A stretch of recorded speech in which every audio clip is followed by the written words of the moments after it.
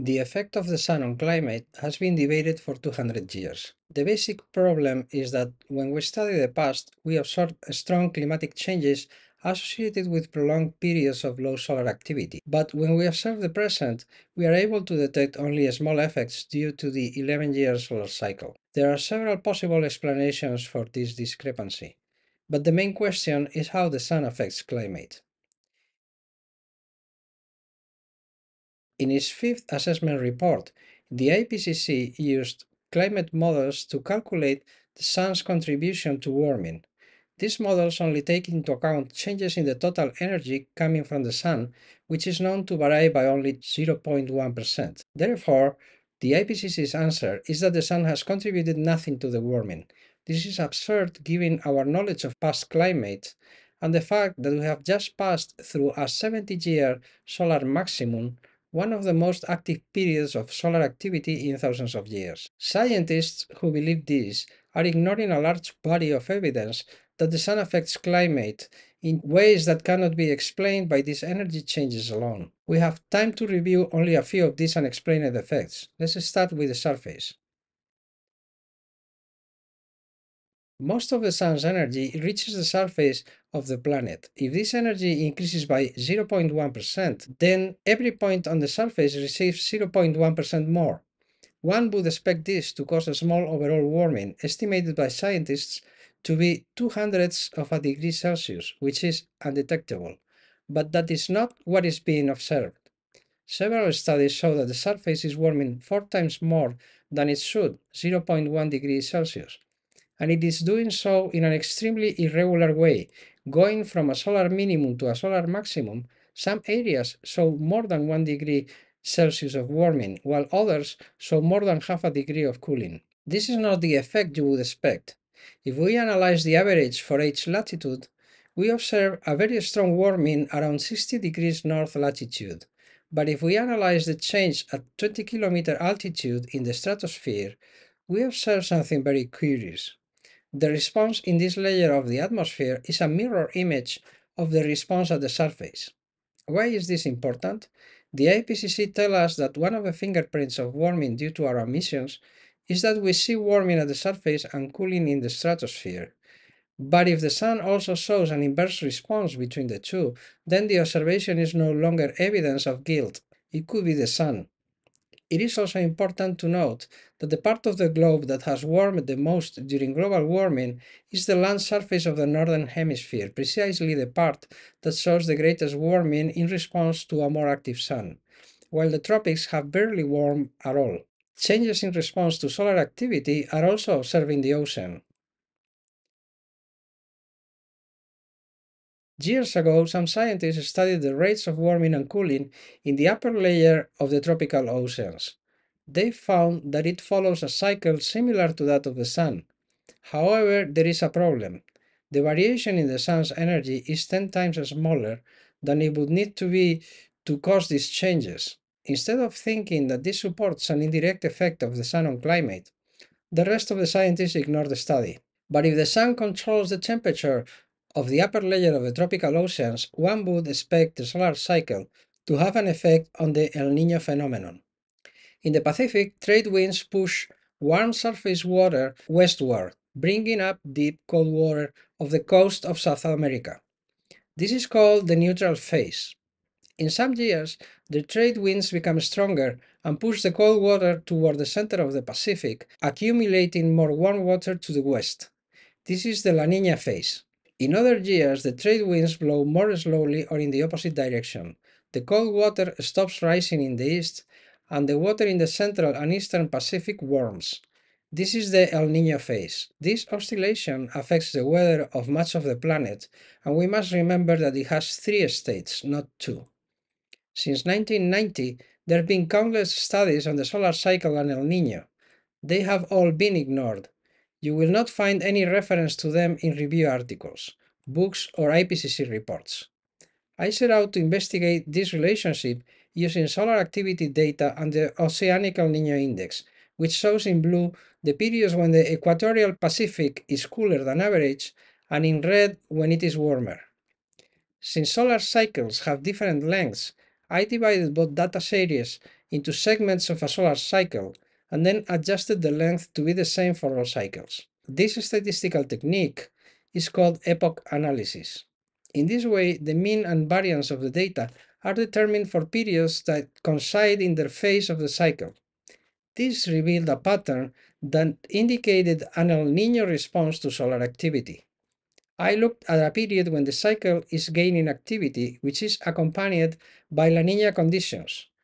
I used the Monte Carlo method to determine the probability that this result was random, and the answer was only 0.7%. This means that there is a 99.3% chance that the La Niña conditions at this time in the solar cycle are due to the sun. Since the answer is clear for La Niña, I analyzed the relative frequencies of each phase of the El Niño phenomenon.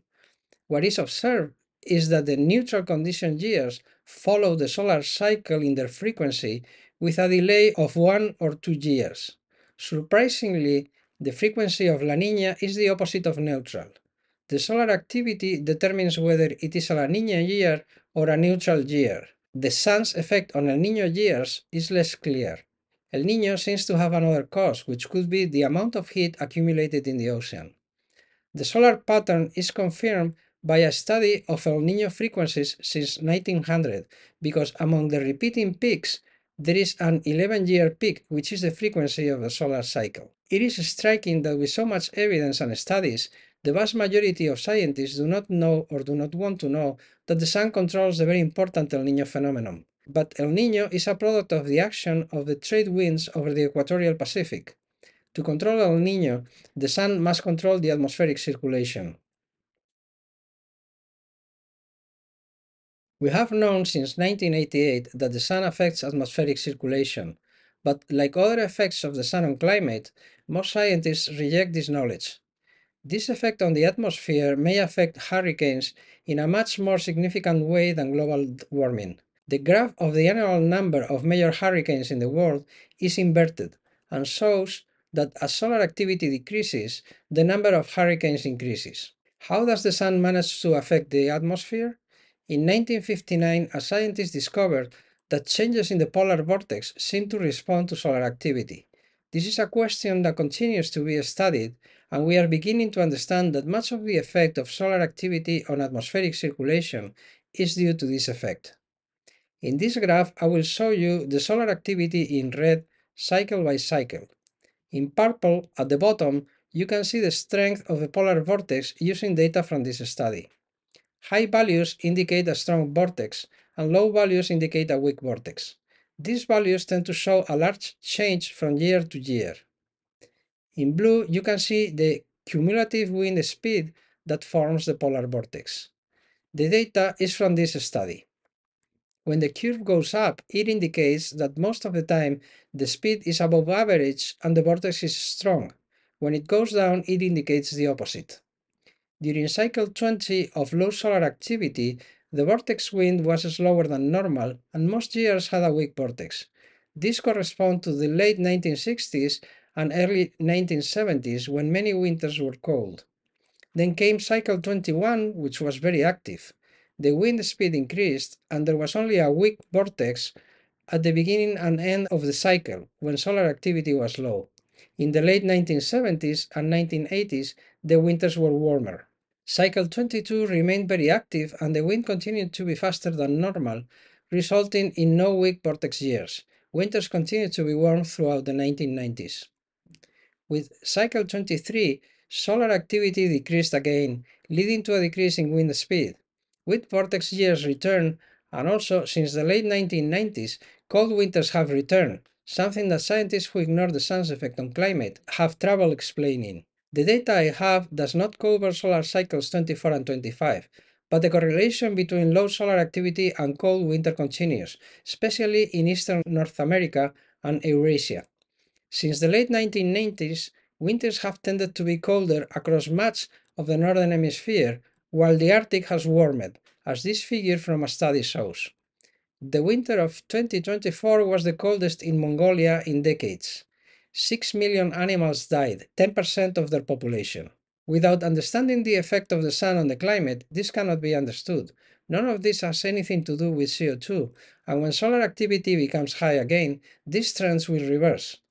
But to admit that the sun controls the temperature of northern hemisphere winters is to admit that it has contributed to the observed warming, since much of the warming is due to increasing northern hemisphere minimum temperatures. The sun's effect on the atmosphere also have a striking effect on the Earth's rotation. Since the middle of the 20th century, we have been able to measure the speed of the Earth's rotation with great precision. In 1962, a French scientist realized that solar activity modified the rotation speed of the planet. Since then, this finding has been confirmed by dozens of studies, and no one has been able to prove that it is not true. Climatologists are not aware of this finding, and if they were, almost no one would be interested in it, because it implies accepting that the sun affects the climate in some unknown way, because this phenomenon cannot be explained by a small change in solar energy that the IPCC accepts and the models incorporate. I have also analyzed the data, and they leave no room for doubt. The Earth's rotation increases twice a year when winter arrives in each hemisphere. I chose to analyze the changes that occur between November and January because the change is smaller and more variable, allowing me to see the response better. This graph compares a high solar activity year with a low activity year. When activity is low, the rotation speeds up and each revolution is shortened by half a millisecond. My analysis confirms what many researchers have found. The Earth's rotation changes with solar activity. When solar activity is low, the rotation accelerates more between November and January, and when it is high, it hardly accelerates at all. The effect is disturbed by other phenomena that also affect the rotation of the planet, such as El Niño, but the 11-year cycle is clear. The result obtained in other studies with a different treatment of the data is similar. The effect of the sun on the rotation has been known for 60 years, and yet no explanation has been given. Its cause must necessarily lie in changes in the angular momentum of the atmosphere. The exchange of angular momentum between the Earth and the atmosphere can be understood in terms of what happens to an ice skater when he turns. As the arms move away from the body, the spin becomes slower, and as they move closer, the spin becomes faster. The problem is that changes in angular momentum large enough to affect the Earth's rotation cannot be caused by changes as small as 0.1% in the energy deposited at the surface by the Sun. This is why we know that the IPCC is wrong if they only consider this increase. None of what you have just seen is reflected in the IPCC reports, which completely ignore the large amount of evidence showing that the sun's effect on climate is not limited to a small change in energy, and none of this is in the climate models, which are very incomplete and do not reproduce how the climate really works. And there is more evidence that I have not told you about. To recapitulate, we have seen that the changes caused by the sun on the surface have inverse dynamic patterns to those of the stratosphere. We have seen that it causes temperature changes in the ocean far greater than they should be, and that it controls El Niño, the major global climate phenomenon. We have seen that it regulates the strength of the polar vortex, which affects the frequency of very cold winters in much of the northern hemisphere. And we have seen that it alters the rotation of the planet. None of this can be explained by a 0.1 change in the energy reaching the planet's surface from the sun. There is something else, something that has been studied since 1987 that can explain these effects. The IPCC knows about it and mentions it in its fifth report, but is unwilling or unable to understand its global significance. I will tell you about it. It can be argued that the effects of solar activity on climate that we have analyzed are temporary and will soon be reversed. The activity varies cyclically every 11 years. El Niño gives way to La Niña. The vortex changes its strength every winter, and the rotation of the planet returns to what it was. However, there are two things that tell us that there is a much stronger long-term effect, and therefore that solar activity has a cumulative effect on climate that we do not yet understand well. One is that, as we have seen, the winter temperature trends in the northern hemisphere change over decades with solar activity, causing a warming in the Arctic and a cooling in North America and Eurasia during the winter since the late 1990s, which has been going on for 25 years now because of the low solar activity that we have had in the 21st century. The other is that, as we saw earlier, low activity for more than a century in the past was the cause of some of the major climate changes of the Holocene. I have spent the last 10 years trying to understand how climate changes naturally, without preconceived ideas, by examining a huge amount of information and data. The evidence has led me to an alternative theory of climate change to that of the IPCC. It is not based on changes in solar activity, but to my surprise, it explains them. There is much more to climate than the sun, but the conclusion is that the 20th century solar maximum has been a major contributor to recent warming, and it is not lost on me that this means that controlling our emissions, which has become the main goal of the UN and the Western world, may not have much effect on future climate. In the meantime, if you like climate science and want to learn more about it, you can buy my books, which are available on Amazon and other online stores. You can also subscribe to my YouTube channel.